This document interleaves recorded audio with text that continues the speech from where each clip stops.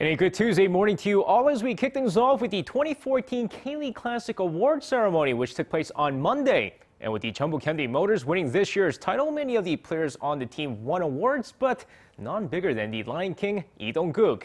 Of course, the biggest prize of all was the league MVP award, which was given to the 35-year-old striker, who received 101 out of 112 votes to win a record third MVP of his career. Now, Lee Dong-gook finished the 2014 season with 13 goals and 6 assists in 31 matches, helping his club win their third league title this season.